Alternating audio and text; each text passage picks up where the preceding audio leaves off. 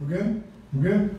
Good morning from World Harvest Outreach in Hartselle, Alabama. We're here to just praise God today. We're going to please join with us wherever you're at and do just like you be here. Just stand up and get in God's presence, put an effort forward, and He's going to unite our praises, and we'll be singing to Him like one man before Him. And I feel like I got something. It was a revelation to me this week, so maybe it'll be that way for you. Let's pray together. Holy Spirit, we know you're going to be here because you said you would. And so we thank you that if two are gathered in your name, there you are. And Lord, in these times when we're having to reevaluate everything we do, you're going to show us a new thing.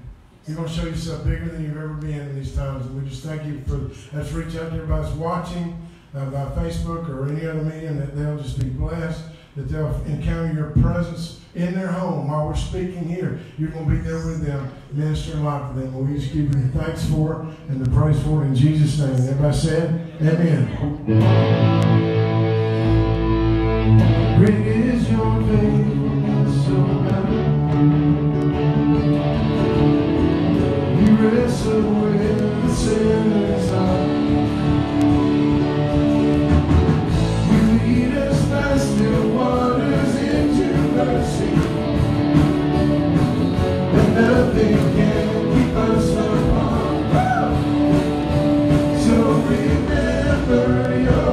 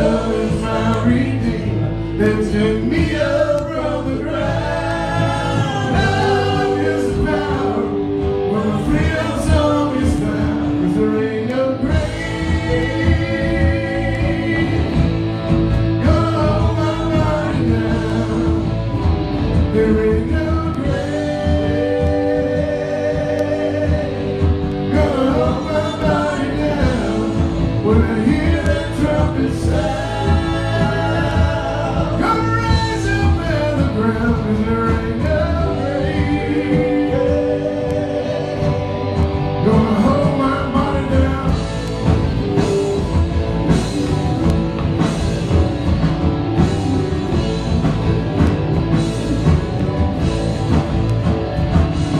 And fear is a lie. Listen to me. Smooth and velvet tongue. Fear is a tyrant, always telling me to run. Come on. Now love is a resurrection. Lifting love is a trumpet sound. Love is a weapon. Taking all my giants. Still there ain't no grave. Gonna hold my body down. There ain't no grave. Gonna hold my body down when I hear that trumpet sound. Gonna rise up out of the ground. There ain't no grave. Gonna hold my body down.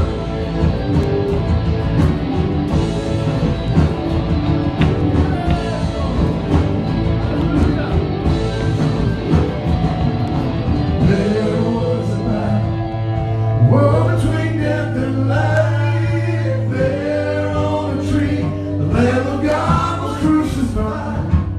He went on down to hell, and he took back every tree. He rose up like a lion, setting all the captives free. Ain't no grave. Gonna hold my body down. Ain't no grave. Gonna hold my body down when I hear that trumpet sound. Gonna rise up out of the ground. There ain't no grave. Gonna hold my body down.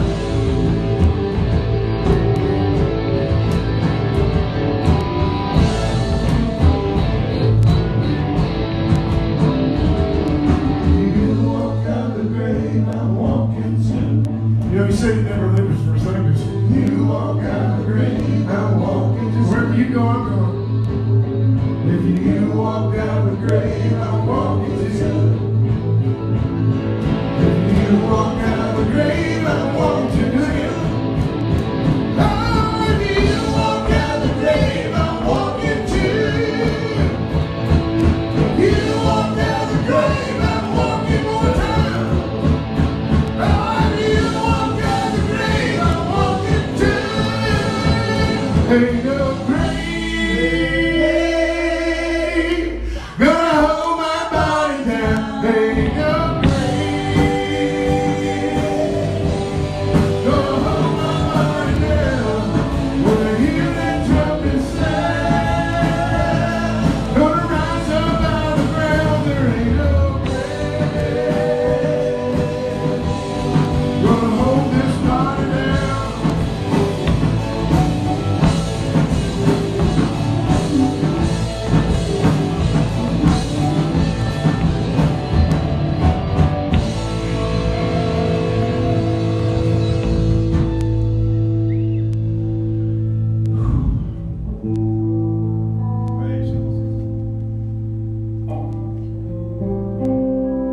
The Bible says that there's no need for the sun and the moon in heaven because the glory that comes from Jesus' face lights the ember.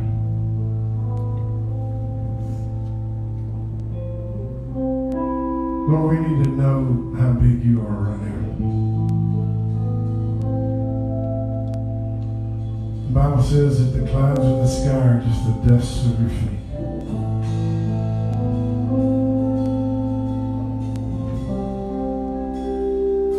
King of all the earth and every age, all creation waits for you, trembles at your name.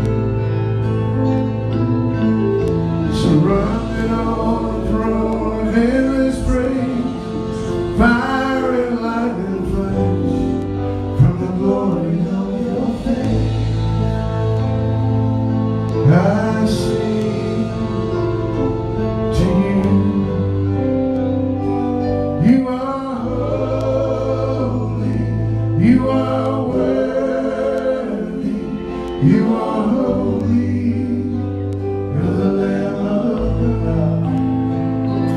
You are holy. You are worthy. You are holy. You're the Lamb of God. Now do I dare approach this holy one, the one who was and is to come,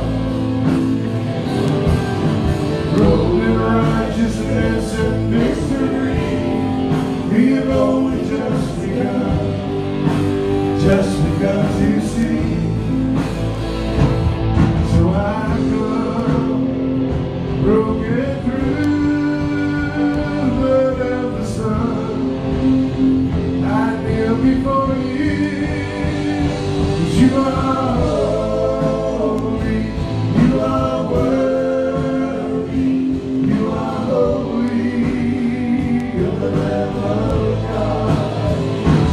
You are holy, you are worthy, you are holy, you're the Lamb of God. You are holy, you are worthy, you are holy, you're the Lamb of God. You are holy, you are worthy, you are holy, you're the Lamb of God.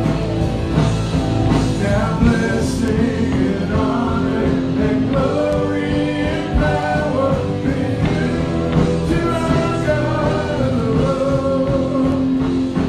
Now blessing to you, and honor and glory and power to Him who sits on the throne.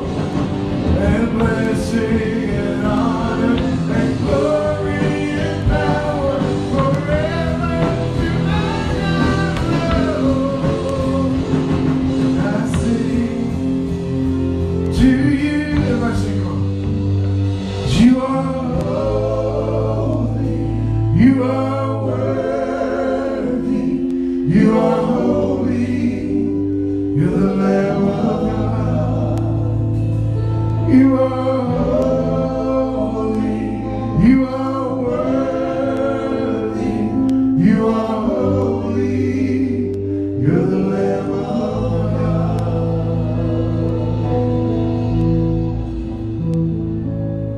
Jesus, we love you. Oh, how we love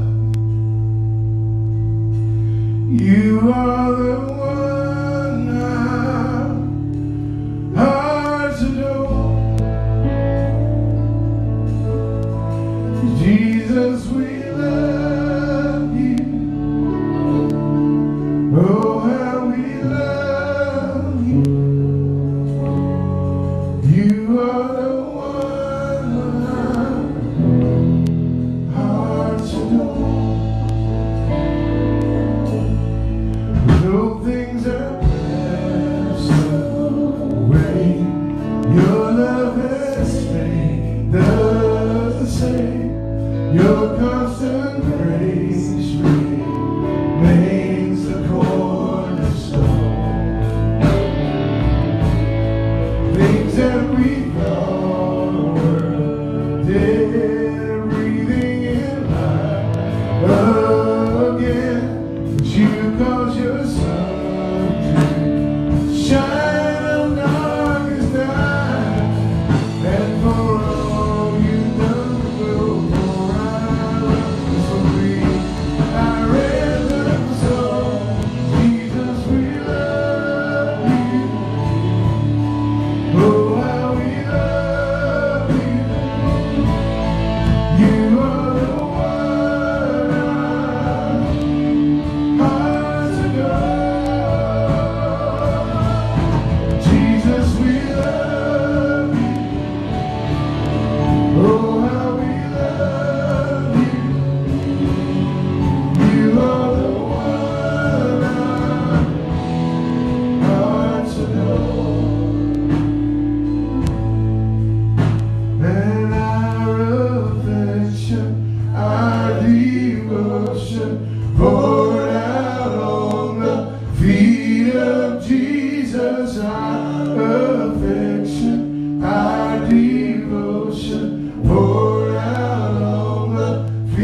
of Jesus, our affection, our devotion, poured out on the of Jesus, our affection, our devotion, poured out on the feet. Jesus, we love you.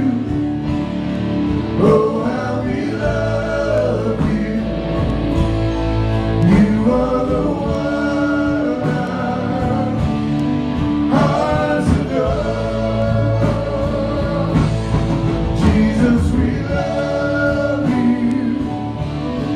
Oh, how we love you. You are the one our hearts adore. Jesus, we love you. Oh, how we love you. You are the one our hearts adore.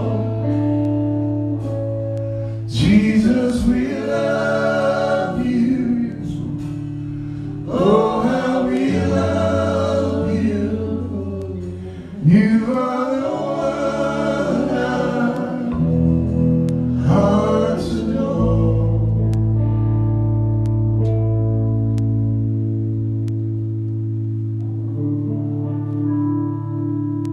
Bless you.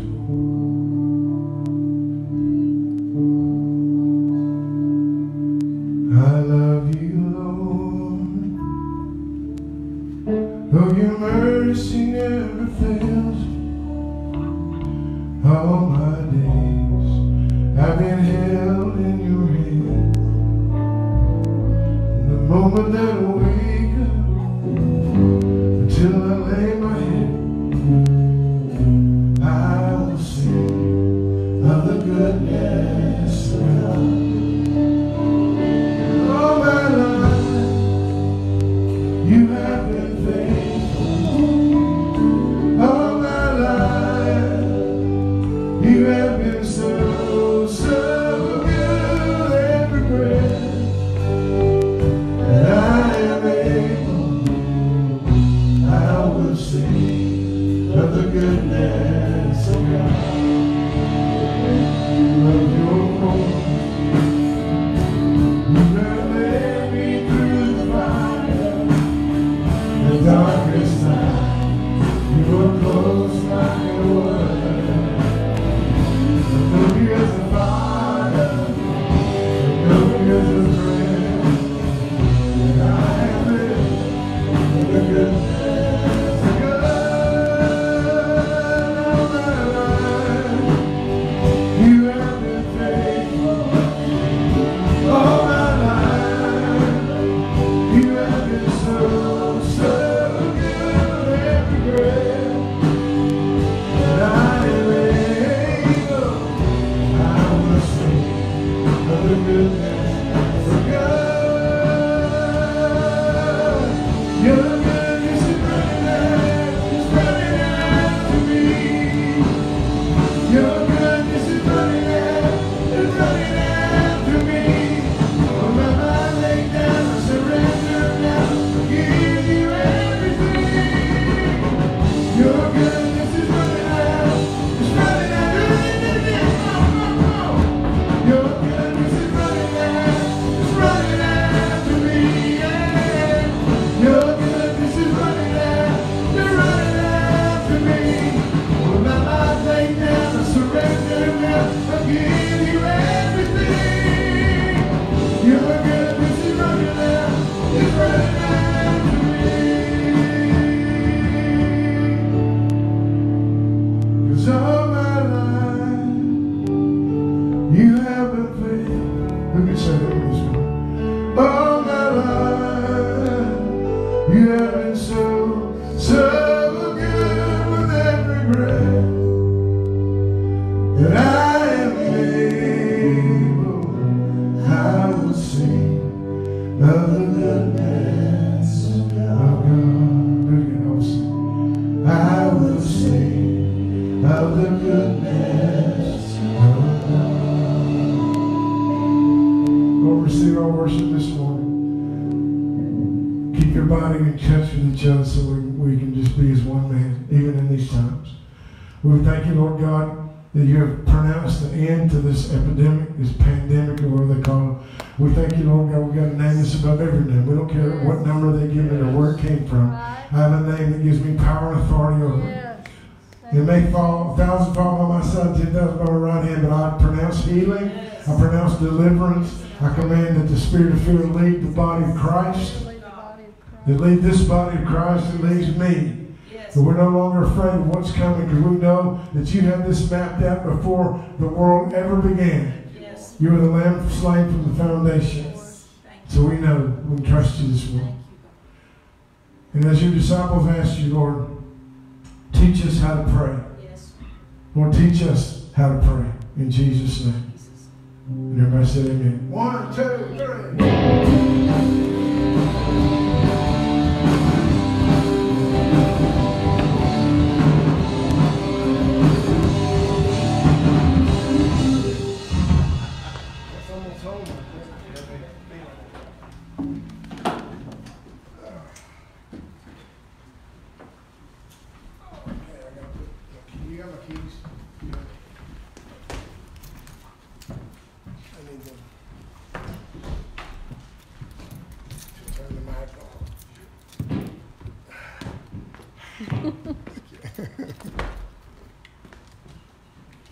Good?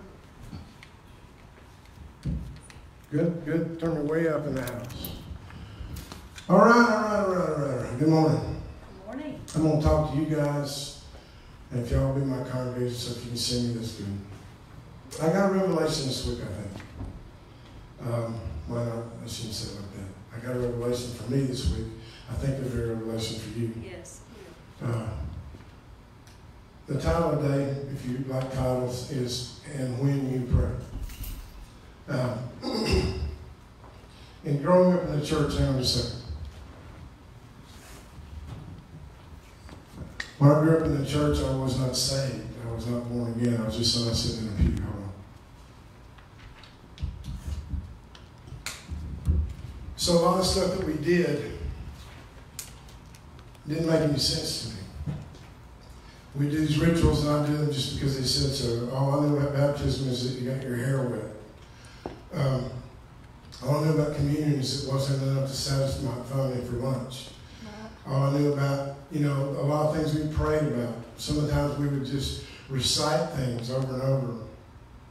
I remember I could sing the doxology by heart. I had no idea what it meant, but I could sing it. Yeah. And even as I've been born again, I've gotten into this deal where I found that in the church, even as a Christian, we still do things over and again. And sometimes I wonder if we've missed something. And so I want to talk about prayer this morning from another angle, I think. Okay, next page. In Hebrews chapter 7, we find that after Jesus ascended into heaven, he finds no other thing to do more importance than to intercede for us. He is the mediator seated at the right hand of the Father, that if we don't have to go through any man or person on earth. We can go straight to him if we have any need or anything in our life. And because of the shed blood, we have an open door to the Father. The veil's been split, and that we don't have any other thing that separates us from him. He is making intercession for us. What does intercession mean? In its purest form, it means to take this in and this in and pull them together. Okay. It means that you build a wall, you bridge a gap. Next page. Caleb just won't let me know that he's up there. In Luke chapter 11, now this is the thing I want you to understand, that the disciples came to him and said, Lord, we don't have anything really to do. How can we waste our time the most efficient way?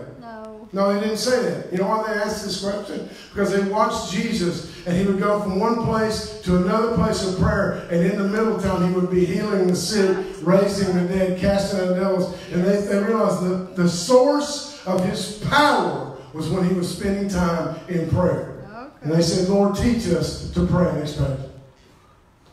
Now watch this. You've heard me say so many times. I got something in my ear in case you want to know.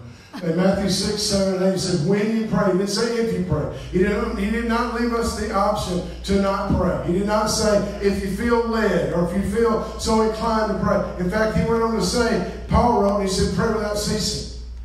Don't ever stop. Don't ever get out of a position of prayer. So that position of prayer must mean something more than just showing up on Monday night and walking the track. Right. Showing up and just reciting a few words. There's got to be more to this than pinching some beads or going through a ritual. Right. Now, I'm not putting anybody down. Those things are great for remembering. But I'm saying that sometimes we put our faith in a ritual. Okay. That's right. I'll give you that. He said, when you pray, don't use vain repetitions. Right. What's the definition of repetition? Something we do over and over again, correct? Yes. Don't do that, he said. The heathen do that. For they think they're going to be heard for their many words. You know, I think sometimes, like I said, if you're praying, when you pray to God, other than you're praying in tongues, if it doesn't sound like you're talking to me, then what are you doing? Right. Who are you talking to? Like God needs these and thous and thuses and thine. He doesn't do that up there because he doesn't do it here. That was our interpretation. And sometimes I find people that their country's cornbread, and suddenly they start praying, they start sounding like, Shakespeare. Like, what are you doing? You're Junior Sample from the cornfield. Right. Nobody knows what that means. Yes. Wow. Yes. Therefore, do not be like them, for your Father, what's this, knows the things you have need of before you ask him. Then why do we do it? If he already knows what I have need of, why am I spending this time asking for things that he has already said that he knows I need? Well, because there's a reason for it. Yeah, come on, Pastor. Next page. Next page. In 2 Chronicles 7, this is my revelation. He said, of course, if is the big word in this verse. If is like that. If we do this, fine. If we don't, we have a choice. We've always got free will to do. But he said, if my people who are called by my name will humble themselves and pray, watch this, and seek my face and turn from their wicked ways, then I will hear from heaven, I will forgive their sin and heal their land. If there's ever been a time in history that we need our sin forgiven and our land healed, this is it. That's right. So this is a mandate, not for the world. Why do we expect the world to be any different than they are? They're doing exactly what they're programmed to do. It's the church's job. It's the people of God to do something today. We're waiting for the government to tell us it's okay. We need to get on our face and begin to pray. What does prayer mean? This is what I want to talk about. Next page. The word pray, everywhere it's used in this instance, in fact, all throughout the New Covenant, I can tie this together. The word pray literally means to judge. It means to form an opinion or a conclusion. That means when I go to God, I'm not asking him what he wants. I've already figured out what he wants. I've already pronounced judgment on it. I know in whom I have believed. When I stand and pray, it's not wishy-washy in and out, asking, wishing, hoping. It's that I know what I'm saying. It's the will of God. And I'm in agreement with what he has said. I'm interceding. I'm putting what God has said together with somebody on earth so that it can happen on this earth. Yeah, come on, Pastor. That's what prayer is. Yeah. Next page. Amen. Well, it says praying is not about getting permission. If in your prayer you're asking for permission, you've come too late. You need to get in the Word and find out what he says so that when you pray, there is no doubt behind what you're saying. Lord, next page, I got something for you. Jesus even chided the Pharisees one day. He said, you guys are completely wrong. You don't even know the scriptures that you're teaching others. And you don't know anything about the power of God. And I wonder if he would come today, if he would look at us and say, you guys don't even know what you're preaching. Right. You just preach a bunch of crap. You don't have any idea what you're talking about. And yet the reason, in other words, why is it that he moved in the first church? I think we need to find out why he's not doing it here like he did there. I think that he hasn't changed his mind, hasn't changed his character. He's just looking for somebody here to be like they were so he can flow through us unrestricted. Okay. Next page. This phrase, Lord, if it be thy will, is not in the Bible anywhere. Not anywhere. Jesus was in the garden and he knew the will of the Father. He didn't say, what's your will? He said, Lord, I know what you want from me. Is there any other way? He wasn't trying to find out what God wanted. He was simply, that was an agonizing place of surrender. But the fact that I hear so many people pray, Lord, if it be thy will, you know what? Find out if it's his will and shut your mouth until you know. Amen. Right. See, you're not doing anything but religiousizing a spiritual power that we could be using to create things in the earth. And now we've dumbed it down, watered it down, unplugged it so it has no power. And now we just do it and chant and walk around and say words. And that is not what prayer is for. Next page.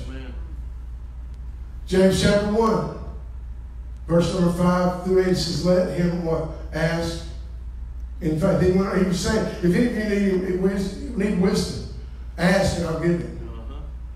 I won't uphold it from anybody. I won't hold back from anybody. The wisdom Solomon had, I can give you that and more. Right. That's right. But if you're going to ask for something, if you're going to, actually the word ask is the word pray. If you're going to pray, then pray in faith.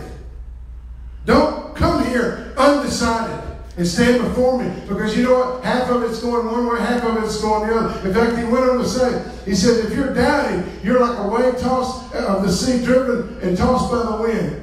For let not that man suppose that he will what? Receive anything from the Lord, for he is double-minded and unstable in all his ways. Find out what you believe. Yes, that's right. And then stand on it. Make somebody knock you off of it. If you believe it and you're wrong, God can still fix that.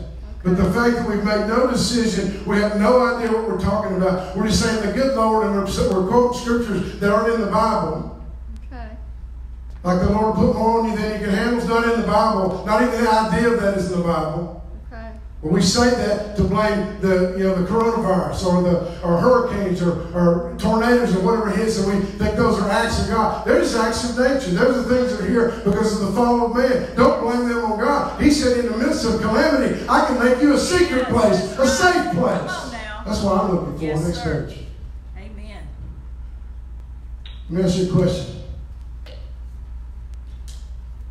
This is rhetorical but not loaded. Do you believe in the coronavirus? I would say the reason we do is because it's demonstrating it's here because people are dying. Right. I don't see it. Right. Yet I believe it's here. And so much so that I'm wearing masks and washing my hands and staying home. I'm doing what they tell me because I believe the threat of that is real. Right. I can't see it. Yeah. I can't verify it. I don't have an electron microscope that I can see the virus. But you know what? Some people who are wearing white coats that evidently studied and went to school are telling me to be afraid of it. So I guess we might as well at least acknowledge that. But here's my point. Do you believe in God? Yes. Do you believe that Jesus died for your sin and gave you eternal life? You didn't see him do it. Right. Right. So which one do you believe the hardest? Which one are you going to stand on the most? Are you going to stand on the devil's ability to kill you more than God's ability to save you? Because they're both invisible. Yes. And you just got to make up your mind which of these you're going to stand up. For me and my house, we're going to serve the Lord. Yes, amen. And that doesn't mean it's like I'm not going to tempt God like rub ham all over myself and go swim out where the great whites are. Really? Yes. That's foolish. I'm not going to let everybody cough in my face just to prove a point. My point is that somewhere we're going to draw a line and go, you know what? I'm done with being afraid. I'm done with worrying about what the devil can do. I know that he holds us in the palm of his hand. Yes. So no matter what, if the worst thing that can happen to me is I die, then I'll just be with Jesus. Next page. Come on, man. That's right. Romans 10:17. Everybody knows it, but let's talk about it in conjunction with what I just said. Do I get anything on this? Yeah. So that faith comes by hearing and hearing and hearing and hearing and hearing and hearing by the word of God. How do I get the word? When I'm praying in faith. Because I've heard the word so much that I'm fully persuaded. Yeah. I'm not half in, half out, 99%. Maybe it is, maybe it isn't. It's like when I go to lay my hands on the sick, I know that he has put healing in my hands. I know the word of God. I've settled it. And the problem with this is that this is a process that you have to repeat often. Because you can be fully convinced, fully persuaded, and then go a little dry spell and not be in touch with that anointing. And you'll be coming to a situation where it challenges you, and suddenly that faith is not there. That's why he told the Israelites to go out and gather manna every day. Yeah. Yes. When they tried to gather enough for a few days, it began to rot and stink. And because God says, I don't need you. You'll get enough for the next month, and then coasting. I need to have an ongoing relationship with you on a daily basis. So I can deposit fresh manna, fresh anointing, fresh revelation. Next page. That's right. Amen. Here we go. Our job is to not just phone it in. You know what that means? It means we're just doing it out of habit. Yeah. We're just doing it because I've heard somebody else do it. Yeah. We're praying this way, and I'm saying things and doing things that are not connected. Yeah. That they're not live. It's just a tape message I remember. And there's a difference. Our job is to phone it in and just offer words that we have heard others use. It's our job to believe Him, agree with Him, and take possession of that promise. That's what prayer is. I'm going to believe Him. I'm going to agree with Him. And then I'm going to take possession of it. This is no longer Him saying it. It is me saying it. It's no longer what God wants. It's what I want. We're now in conjunction. We're now holding each other's hand in covenant. And that's why He told them to pray. Your kingdom come. Your will be done on earth as it is in heaven. I'm praying that. I'm demanding that. I'm calling things that be not as though they were. In the place as if Jesus were standing here. That is what prayer is. That's right. Amen. It's not asking God, what should I do? What should we do? Whatever you want. You know what? I think it's offensive to God. I heard somebody say one time about the differences between men and women. Is that women need conversation. They crave it. They want you to talk to them. They want you to investigate them. They want you to inquire about what they're feeling, what they're thinking. To them, it's as strong as the sex drive is in men. For you to come home and say to your wife, she said, ask you a question, and you go, well, what are you going to talk about? Is to say, I have no interest in you whatsoever. I just want you around to clean the dishes and do things that make me happy. But I have no interest in investing in you. God does not, I don't believe for a second that He is happy when we blow Him off for a week and then we show up on Sunday and go, hey! Right. Amen. I think it's offensive. I think because we don't love Him enough to walk with Him, we just show up when we need something from Him. Next page.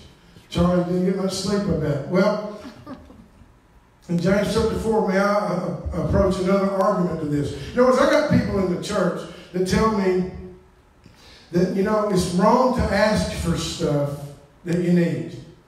There's an anti-prosperity movement going around, and I get why.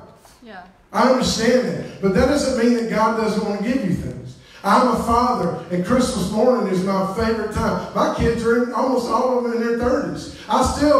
We want to wrap gifts and watch them open them because I love to give them stuff. I love it.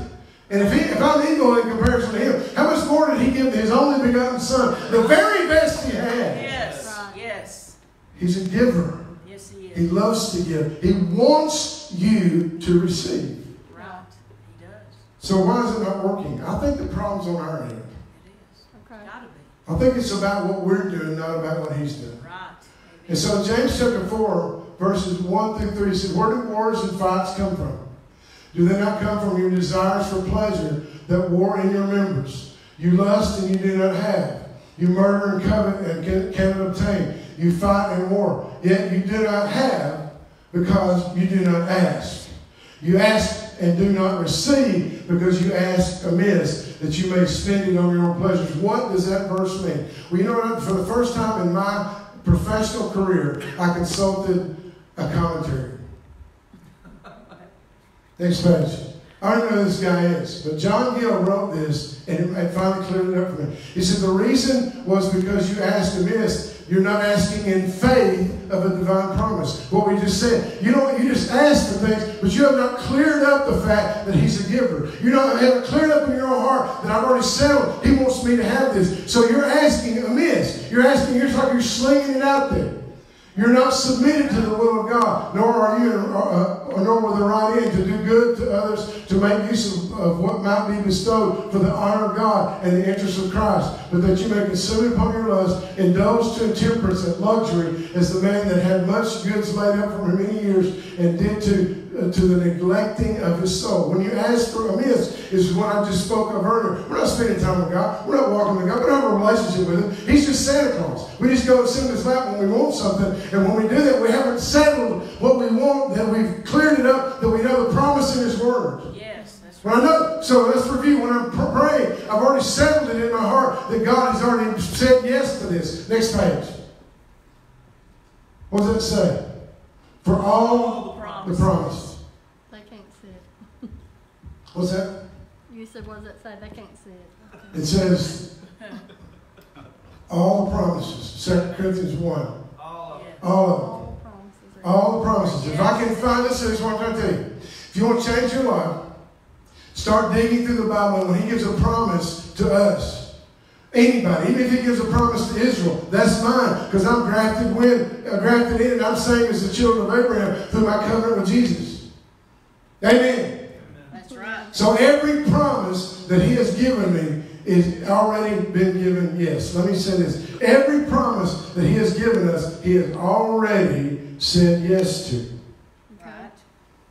God, should I have a better situation in life? Should I have a better living condition? Should I have a better car? Well, God is the one that told Moses, and when they went into the new land, He said, just don't forget me. When you move into bigger houses and have more cattle and everything, you have increases. You know, in other words, this is a natural reaction to my presence. You'll begin to be fruitful and multiply. Just don't forget me. Why? Because when you forget Him, you have plugged that relationship, and now the devil can come and steal your goods and steal your stuff. All he's waiting for is an amen from us. Amen means count it done. Now, I'm hoping it'll get here, or maybe one day soon. No, I've already said amen. When I say amen, I've received what you said as a finished deal, and now I'm going to remind you of it until it gets here. Next page. There should be no debate or hesitation when it comes to what the Word of God has promised us. We are joint heirs with Jesus Christ. Whatever belongs to Him belongs to me. Whatever belongs to Jesus belongs to me. He is seated. I am seated with Him in heavenly places. Where is He seated? At the right hand of the Father. With all power and authority. I am sitting right there in Him. Yes, that's right. The same power and the same authority. Amen. I think what's happening is I'm not praying right. I think what I'm doing is I've got this thing set up, but it's not plugged in. And what I think I'm doing is saying words that I don't believe. And what the Bible calls those are empty words. Yes. And we have to give an account for those one day. Now, I just tell you, I think He takes this very seriously, that when we approach His throne, we should say words filled with faith. Words that we truly believe. Asking, what if I can't get there? Then get on your face and say, Lord, I believe, help my unbelief. Until you can get your faith rising up to the level where when I decree something and declare it, I already know I'll have it. That's right. Next page. Here's the thing, this is old school to some, but Hebrews 11:1. So now faith is a substance. And I finally got it. Faith is a substance. It's not a wish. It's not a hope. It's not some concept.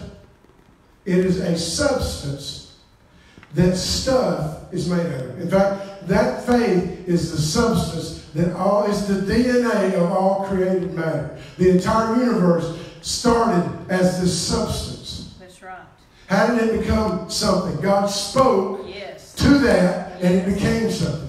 Yes, Let there be light. Out of faith came light. Let there be a firmament. Out of faith came a firmament. Yeah. This residue in the Spirit, if you will, this thing that can collect on you because you have spent time in God's Word, faith begins to build up in you. It's almost like a dirty lint stream in a dryer. Yeah. The more time I spend with the washing of the water, the more time I spend in the spirit realm with the wind blowing over me, a residue collects. As I'm spending time in His Word, now I've got stuff that when I pray, God can take what I prayed to receive and build what I need down here. Right.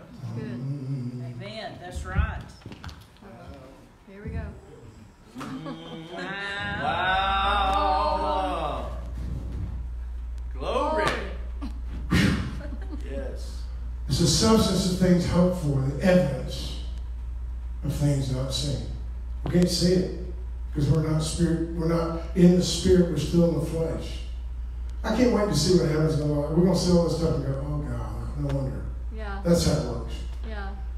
What if there's a Holy Ghost dump truck ready to dump things out, waiting for us to get the substance, and it can't do it because we haven't done our job? Next one. Okay.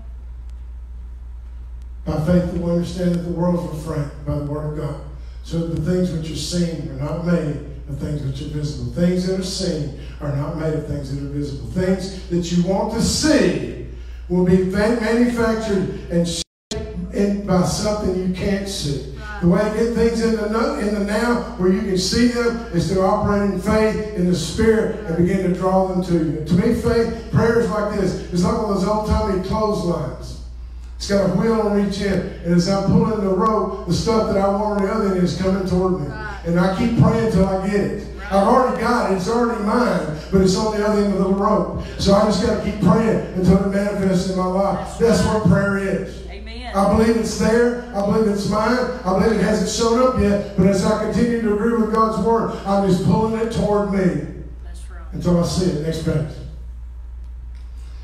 In Philippians 2:9, I referenced this earlier. He's given us a name that's above every other name. We can use a name that has power and authority that should, by the way, carry character with it. Okay. I'm very hesitant when I see people trying to use the name and the authority, but there's no character manifested in their life. Because I think you cannot use it till you manifest the character. That's right. That's just me. Amen. Next page. Almost done. Why do I know this is real? Even in the Old Covenant, when Daniel prayed, he set himself to pray, got on his knees. 3 weeks later, 21 days he's praying. That you set your heart to understand. From the moment you begin to decree in your own heart, I'm going to seek God for this. Even what I get from it is even before he uttered his mouth, God was preparing Gabriel to bring an answer to Daniel. Okay. Not even to lag behind a single day. Right. But Gabriel said, but man, when I started heading this way, the Prince of Persia withstood me. I fought with this demon spirit for 3 weeks before I could get here. But I want you to know one thing. I came because I heard your words. Okay. Now watch this. I don't even see that God sent Gabriel. God gave the power to Gabriel. God gave the power to Daniel to summon Gabriel. Okay.